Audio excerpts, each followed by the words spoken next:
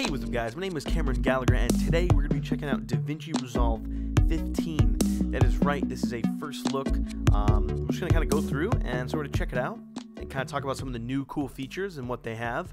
It's not like, it's a huge update, but it's also at the same time not like anything crazy that you you wouldn't know how to work with. So we're going to have a Davinci Resolve 15 here, and of course this is a beta, and I am screen recording, so you can't really totally judge the playback just based on that alone. We're going to open up a recent project I have here. This is a cool bladesmith. Actually, he was on Forge and Fire, so very, very cool project. Maybe I'll link him down below. And of course, doesn't want to be full screen here. Let's reset this. For some reason, one thing that I noticed in any version of Davinci Resolve, it does not like the idea of laptop screens. I really don't know why, but either way, not a big deal. So if we start, let's get back to our media page here. So if we start, of course, on our media page, really not a lot has changed on here. One of the things that they have done is they have simplified some of the menus. So when you right click on a clip or a folder or really anything in general, they have made these menus a little bit shorter, which is nice because, of course, you know, before there was a lot of different things to select from, and you know, you could get lost in a menu, and they've sort of, you know, those things are still there, but they've kept them, they've organized it better. So really on this media page, there isn't a whole lot different. When we jump over to the edit page, there's nothing insanely different here either, but there is some really cool, useful changes that have come up. So one of the first things, and probably the biggest thing on the edit page, is this button right here. So when we click on this button, of course, they've changed the visual look of it. It looks a little bit different, but at the same time, it still does a lot of the same things. We can adjust our track height and stuff like that. I like to keep my video track height and audio track height as low as they can. That way I can move these up here and keep the waveforms on. And then, of course, what you can do, and this is sort of the new thing, is this stack timelines. So what you do is when you enable stack timelines, we kind of see this little tab pops up over here. And what that allows us to do is open up multiple timelines. So in this case, I know in my timeline folder, I only have one. So we're going to make a new timeline. We're just going to call this test 2. So we're going to open that up. And now you can see that down here, it opened a new stack timeline. So of course, things like Premiere Pro have had this before, but it's amazing to have it in Davinci Resolve. And of course, we could easily go back and forth between these two. And what you can do is if you were to X out of this, you can actually change to test 2, and then you can change between them that way. But then the really nice part is if we go over here in this little button, when we click this button, we can now actually stack the timelines. So I could open up test 2, and let's say I grabbed a piece of footage and threw it down here, and maybe I had an interview and I was doing an interview and I was like selecting the clip I wanted out of here and dragging it up here. And of course that's something you can do. Like I said, you know, we've been able to do this in things like Premiere, but I think it's just awesome that Davinci has, you know, heard what people love and heard what people want, and they've implemented it. And of course you can add several too if you wanted to add 2 or 3, but of course we don't want to do that, so we're going to get rid of that. And we're really gonna leave that test timeline for now. So that's pretty much one of the biggest changes on the edit page. Of course, they say there's going to be a lot more optimization, stuff like that. But obviously, like I said, I can't give you a total look at that because we're using the beta version. So of course, you know, you never really know. One of the other things that sort of ties into the biggest thing is the new effects. So obviously the biggest probably talked about feature in all of the new Davinci Resolve 15 is the Fusion tab. Now if you don't know what Fusion is, it's full-on VFX software, but we'll get into that in a minute. But one of the things that allows you to do is bring over Fusion effects and titles into the actual edit page. So what they've done now is in the effects library, if you go to titles, one of the biggest things that I always found that Davinci Resolve lacked was titles. And of course I do things like motion graphics, you know, just simple things like lower thirds, all that kind of stuff. So the nice thing is now is that all of these are now in the Fusion titles. They have tons of different lower third presets. Some of them are 3D. Now I know Adobe Premiere Pro has implemented this too with their Essential Graphics panel, but the difference is that you have to pay for a lot of those, and the free ones don't have a lot of customization, where these are all actually Fusion templates. You can actually go into Fusion and edit these after the fact, which is really cool because that's kind of a nice way to learn Fusion. So I'm not going to drop these on right now because they are super intensive on the CPU and GPU, and obviously right now I'm screen recording, so it would probably just crash everything. But of course, it is awesome that they have that. So that's pretty much the big differences between the media and the edit page. But now we can see we have the new Fusion page. Now the cool thing about the way the Fusion page works is, let's say, whoops, So the cool thing about the Fusion page, actually let's mute these. Alright, so now they have those muted. So the cool thing about the Fusion page is whatever clip you happen to be on, you will send to Fusion automatically. Now you can drag and drop clips above and select clips and drag those, but what you can do is, let's say we're above this clip right now. I like to make sure it's selected. Click on the Fusion tab, and now we have a full VFX editor. So basically Fusion is like the After Effects on steroids. And you may say, what are you talking about? Like After Effects is the best. Well, the reality is that After Effects, although it's an incredibly awesome professional software, in higher end movie productions, things that have 3D work and all that, they use node-based things. I know things like Nuke, I think, uses nodes, and Fusion, which is one of these big VFX softwares, is now fully integrated into Davinci Resolve. So the fact is that you don't ever have to go out to another piece of software to do anything. You can bring things like 3D models in here, and of course everything is node-based. If you don't know about nodes, you can sort of do some research and stuff. I recommend looking at some Fusion tutorials from Blackmagic Design. I am no VFX artist, so I'm not going to get into a tutorial today, but it's amazing to have all of this right here. And one of the best things is, if you know, right here we have all of our tools. Now in the actual Fusion program, they were a little more confusing, but they've simplified them, so now we have things like backgrounds and text nodes, and of course we can simply add those. So if you want to, you can also click Shift space, which is what I just did. Let's say you wanted to add a text node, so it's called Text Plus. And now what that did was that created a new text node, and then a merger node, which just merges our media and our text.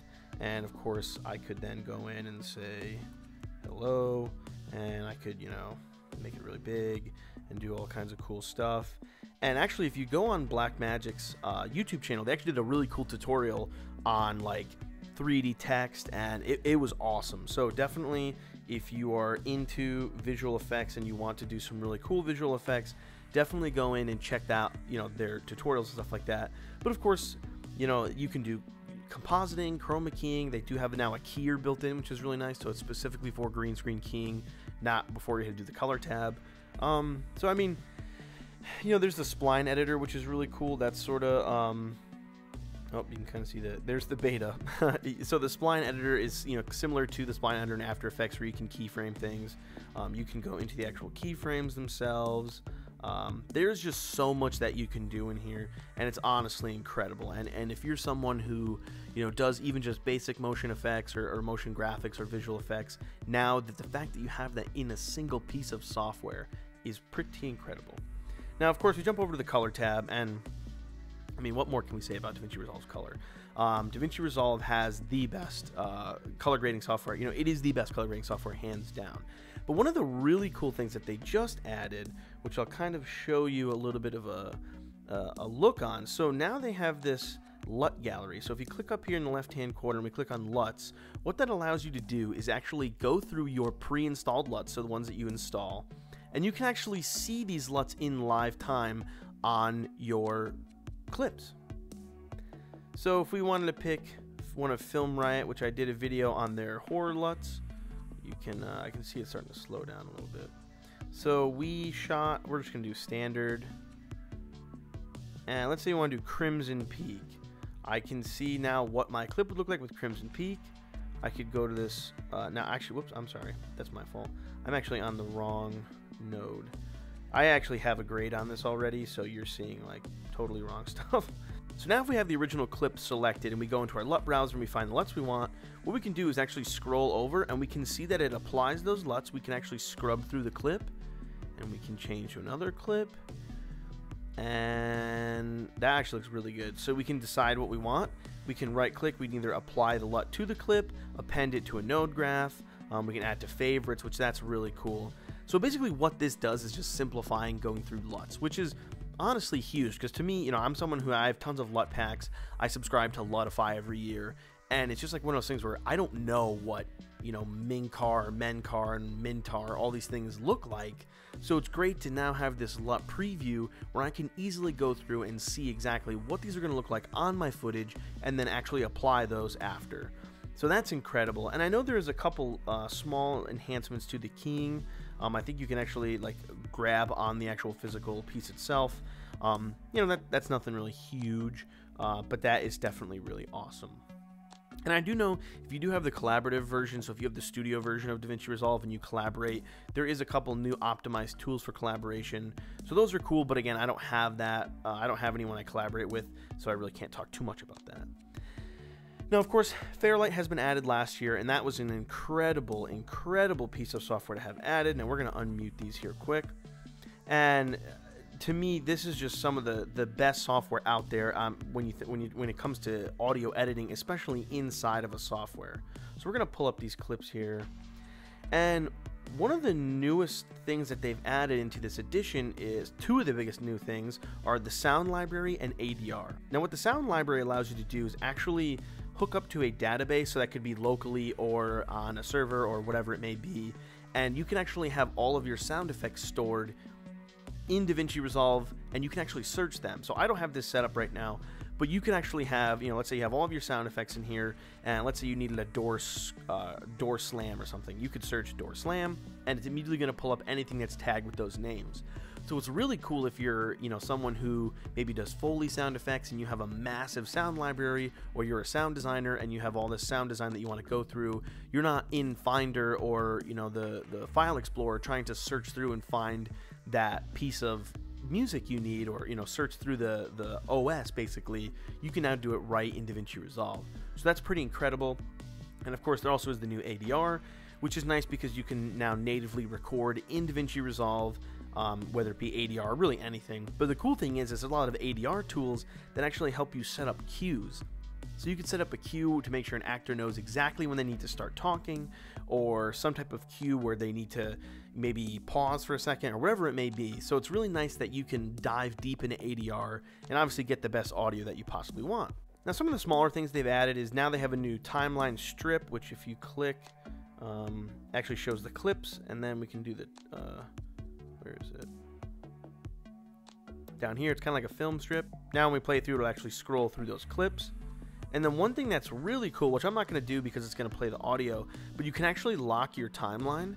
So basically, lock your playhead. So what that means is, instead of it playing, so let me kind of show you what that looks like. So as you can see, it basically moves our timeline instead of moving our playhead. That's something I guess that's been in DAWs for a long time. I'm not someone that really, I don't care either way, basically. But that's definitely something really cool. And, if you're used to working that way, it's really nice to work that way. And of course, the last thing that they've added in Fairlight is some new audio effects. So if you go here to Effects, Fairlight, you can see that they have, they have tons of new stuff for modulation, noise reduction, de-esser, reverb. I mean, pretty much every effect that you could want is now totally in there. And of course, Davinci Resolve does support VSTs, so if you ever downloaded other ones or you bought other ones, you can use those inside of Fairlight as well. So it's pretty much just, it's all encompassing, but it also is open enough where you can use other pieces of software and do some honestly incredible stuff.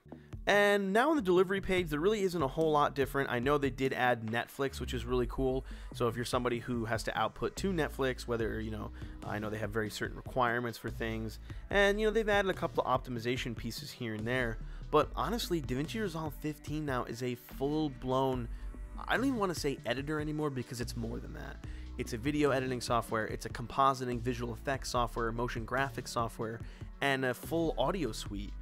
And that's the thing that is absolutely incredible about Davinci Resolve, and I think 15 just pushes it further. It just shows us that Blackmagic, they are looking ahead at video editing and post-production in general. And I think it's incredible, and I think it really shows a lot about how they're looking to the future, and I think how later versions of Davinci Resolve are going to be, whether they're just going to refine all of these and they're looking to add more stuff. So definitely if you're an editor, I personally switched from Premiere Pro, which you can see that video down below in the description. But I switched over from Premiere Pro and I completely canceled everything now. I actually did cancel the photography package and went with where is it, Affinity Photo, and I'm really happy. And Davinci Resolve has completely filled every need that I have. So definitely, if you're someone who uses another NLE and you're thinking about switching, totally look at Davinci Resolve. It's honestly, this release itself is incredible. The fact that you can do everything from the editing to the visual effects to the audio post workflow, the color, all right inside of the software. and you don't have to ever purchase another piece of software, and you can if you want. You know, you can have other stuff and you can work with other programs, and that's the best part. And of course, now with everything integrated, it just allows you to, you know, you can have several people in one production house using one piece of software. And that's the other part, is it's free. Now, of course, some of the pro features you may need, but there's very few of them. Codec support, collaboration, things like that. But the best part is Davinci Resolve Studio is only $300, and you have it for life. Now, granted, who knows, maybe in a couple of years they'll stop that. But, I mean, for now, I bought Davinci Resolve 14 Studio, and I got a free upgrade to 15. I'll probably get a free upgrade to 16, 17, unless they change something in the future. But honestly, it's amazing. So I hope you guys enjoyed this video. I hope it was informative to you, and I hope you guys really take a look at Davinci Resolve 15, because I think you'll be incredibly impressed, and I think it's something that a lot of editors should really think about, especially if you're on another program and it's maybe causing you some problems or stuff like that. So I hope you guys enjoyed this video. I'm going to have a lot more tutorials coming soon on some of these features more in depth as I play with them a little bit more and learn some more and get some more content. I also have a very cool sponsorship coming up soon for some travel and budget lighting, so definitely stay tuned. Make sure to subscribe. Also follow me on Instagram, Cameron96G, and be sure to check out all my behind the scenes photos there. But anyway, I hope you guys enjoyed this, and I'll catch you guys soon.